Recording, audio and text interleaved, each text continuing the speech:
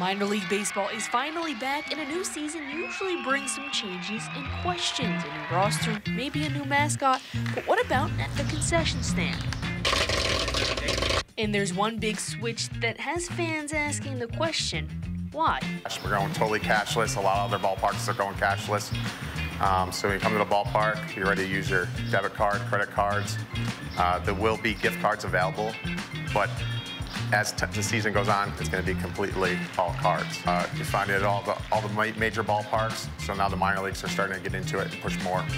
Now that your payment options are sorted out, the next question is, what new eats are in store for opening day and beyond? Well, one of the big things is a stand called Sweet and Boozy.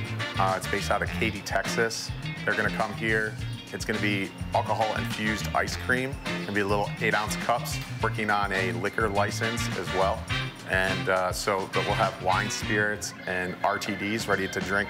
So things like Moscow Mules, rum and cokes could be available in cans during the season at some point this year. Well, what about your fan favorites? Are they sticking around?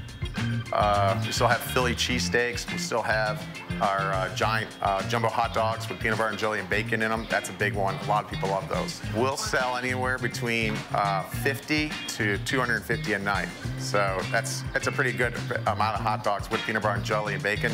We've answered a lot of questions so far. So here's the last one. What makes eating at this ballpark a must? I think a lot of fans like coming here. It's very family-oriented, a lot of fun, as well as you can bring like your friends, come on like a Thursday, and then come back on a Saturday with your family and enjoy fireworks.